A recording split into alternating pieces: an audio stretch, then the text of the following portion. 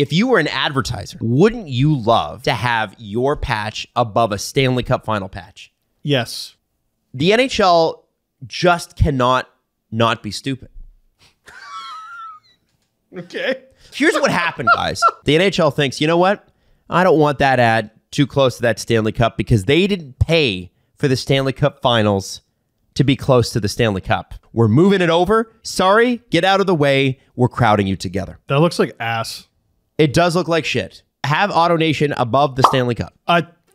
Or below it. Visually, just looking at it, is that not the obvious choice? It honestly looks like you've got too many kids crammed in the back seat right now. It's a mess. When you ask the cab driver, like, could you take one more? We'll tip.